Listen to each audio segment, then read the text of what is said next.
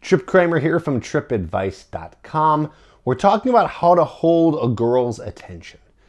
Now, I want to say this first off. First off, she should be holding your attention. So just remember that. When you're talking to girls, when you're meeting girls, when you're going on dates with women, you want to make sure that they're holding your attention and you're paying attention to what she's saying so you can see if this is a girl that is worth your time, okay? So we want to flip the roles a little bit here.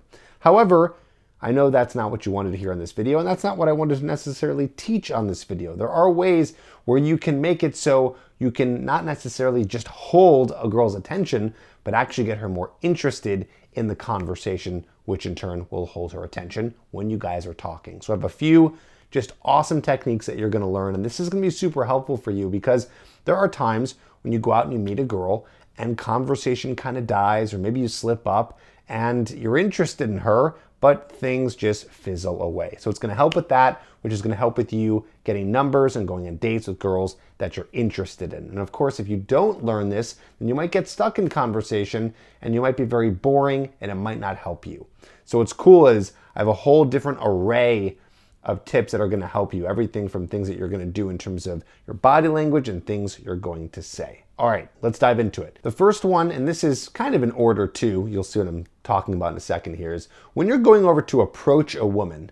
So this is an approach tip, okay? So if you're going over to approach a woman at a bar, on the street, in a coffee shop, wherever, you got to make sure that you are in front of her, okay? A lot of guys, they're so nervous to be occupying someone's space, which I understand, but they're so nervous, so when they go over, they really go to the side, and they're kind of doing this shoulder talk where they're side to side, they're at this 45-degree angle. It's okay if that happens right off the bat, but very, very soon after, you have to be facing her like this, like a mirror, like shoulder to shoulder, like this, like you're looking into a mirror. This is gonna hold her attention because then she can't be looking elsewhere. And then she's not thinking that this is some casual conversation. Instead, she's thinking, oh, this person's trying to talk to me and engage me and have a conversation with me.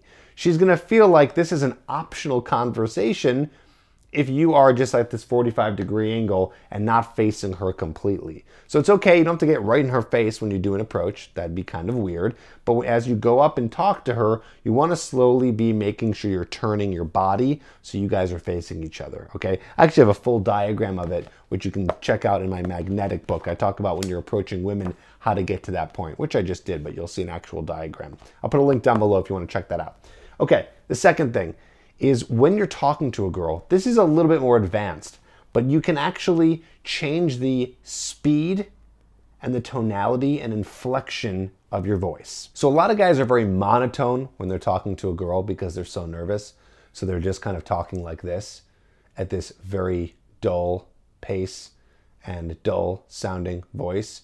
But we don't want that, okay? What we want is when you're talking to her, maybe you speed it up like this a little bit and talking like this, but then you slow it down and you're talking to her like this, and then you kind of speed it up again for a second, but then slow it down when you're talking like this. And the inflection of your voice should be more commanding as well. See how I'm going down in inflection as I'm talking to you?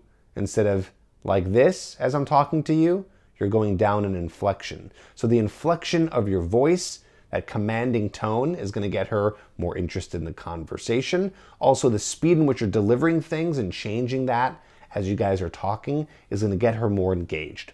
Again, this is a little bit more advanced. You can practice it a little bit. It just helps you be a little bit more interesting and deliver more of a personality and more energy and excitement when you're talking to her, and even slowing it down like I'm doing right now. Another way to get her attention, because this is going to really snap her out of whatever's going on when you guys are talking to each other, is a light touch to the arm.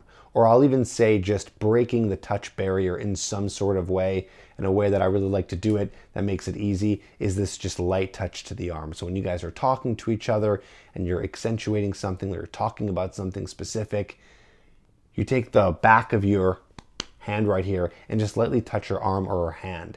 So boom, we've made this connection, and now she's like, whoa, here we go. We've now made this touch connection. She's going to notice that. People notice when they're being touched by other humans. I should mention here, Please be appropriate.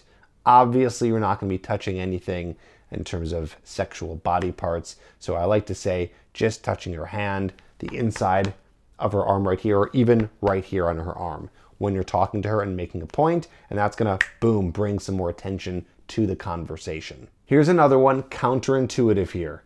Boy, do I love this one because it definitely makes it more interesting and it does get her more interested in the conversation. It really brings that attention to the conversation.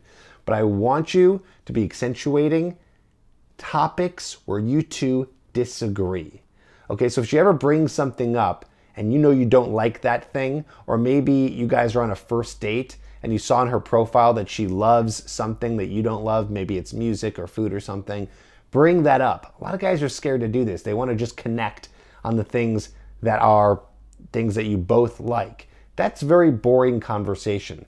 Things are a little bit more jazzed up, a little more spiced up when you two can actually have a disagreement, a playful, fun disagreement, not something too serious, but a playful disagreement on something where you both don't agree. So if you get an opportunity in conversation or you hear something where like, okay, this is a point where I can disagree, or talk about something where we can have a little playful disagreement on, make sure that you take that opportunity. Of course, be careful if you do this too much and then the whole conversation is just disagreements.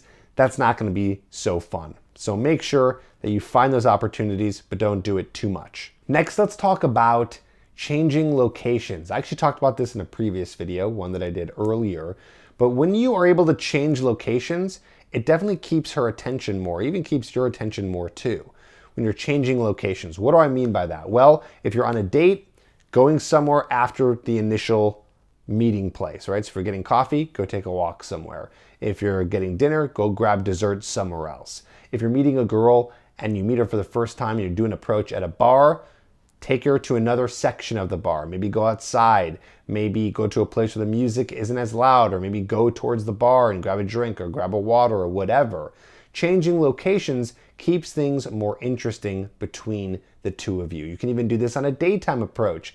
I, again, talked about this in a previous video. You meet a girl and you guys are talking, then you invite her to do an instant date with you. You guys grab a coffee, maybe you go somewhere else afterwards and get a little bite to eat. But changing locations is gonna help keep things more interesting, keeping her attention, because you guys are creating these little memories in different places. I know this can be tough for some guys, like, Tripp, I wish I can just do an approach. I wish I can even just have opportunities to be able to do this stuff that you're always talking about in these videos.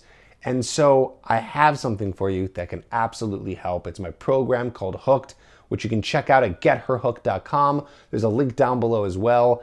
This program is going to teach you everything about how to build confidence and how to meet women, and specific techniques that's going to lend itself to you being better at conversation and better at building attraction with my TED formula, tension, entertainment, and dominance. If you want to know what that is, check it out in the Hooked program, link down below.